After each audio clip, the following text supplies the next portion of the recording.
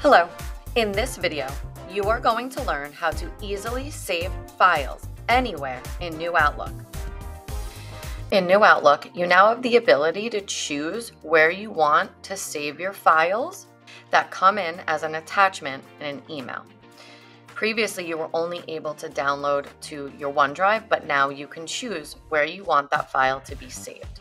You can also drag and drop the files exactly where you want them to live. So for example,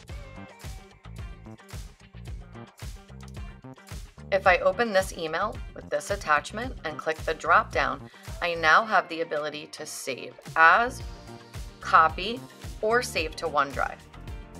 If you click Save As, it will pop up your File Explorer and you can choose where you would like that file to be saved, whether it's in your OneDrive or in another folder or location on your computer. You can also click Copy. That would allow you to paste that file anywhere you would like it to be saved or shared. You also have the ability to drag and drop. So if I have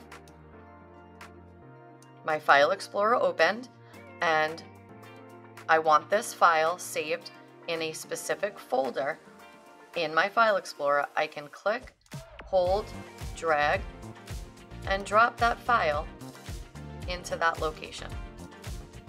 I now have that file saved exactly where I need it to be saved.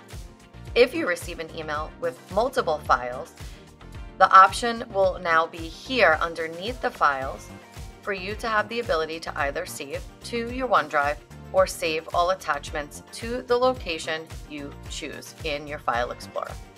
Or you can individually click the drop down on each image and choose how you want that file saved or stored.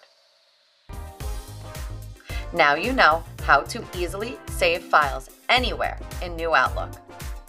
Stay tuned for next week's What the Tech tip. See you then.